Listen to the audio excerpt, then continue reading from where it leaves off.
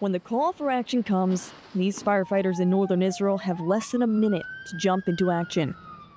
But where the main danger used to be the flames, now it's the rockets. Now the war is much more difficult because a firefighter also has to think about how he solves the incident, how he carries out the mission in the complex arena, in the dangerous area. And on the other hand, he has to open his eyes, to look wide, to listen. He has to look at the sky so he doesn't have a rocket on his head. Battling a blaze under constant attacks from Hezbollah in Lebanon. It's hard for us. We've known this area for decades. As a result of rocket fire by Hezbollah, one rocket shot landed here in the area, as you can see below. It set the forest on fire here, and we fought for dozens of hours to prevent greater damage. Since the beginning of the year, more than 25,000 acres of land had burned across northern Israel, leaving trees like this completely burnt to a crisp, ash all over the ground. And it's up to the firefighters to try and come here and put out the blaze. It's not one fire. If 50 rockets are fired, then there will probably be 60 fires. Why? Because the speed of the fragments of fire. So we find ourselves in multi-scene events where there are many, many focal points.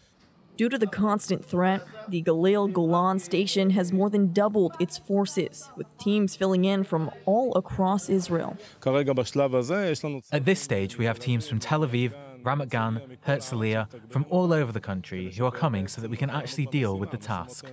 Plus an outpouring of help from outside organizations. Jewish National Fund USA is the only organization in the world that can actually donate funds towards equipment and fire trucks to the firefighters here in Israel. JNF USA has commissioned 18 new fire trucks across Israel since the beginning of the year. The needs come from the ground to us, and we just help facilitate, make sure that they get the funds that they need in order to be able to purchase the equipment and go out and fight the fires and everything else that they do.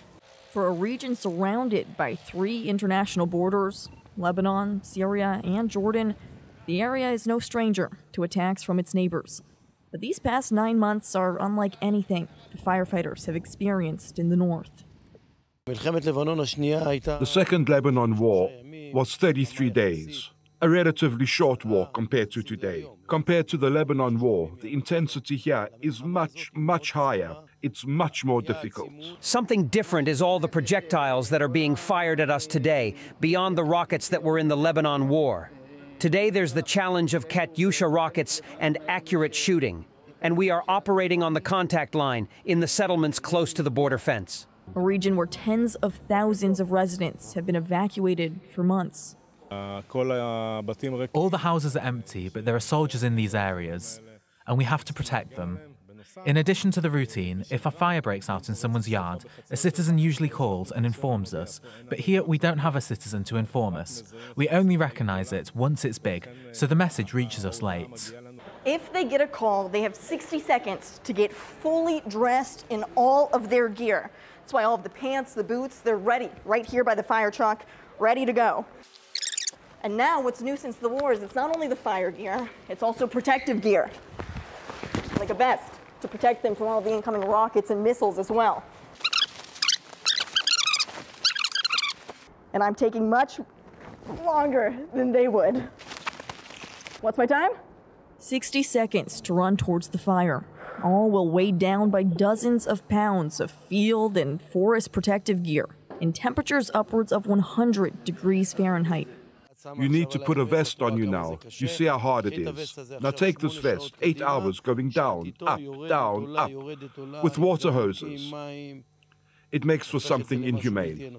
But despite the new challenges, the fighters aren't deterred and say they're prepared for whatever comes next in the north. I grew up here. I feel like I'm protecting the house where I grew up. And I think it's one of the most important tasks that I, at least as a commander, can do. In the end, there is a mission here to protect the land of Israel and to protect the north. We are doing that.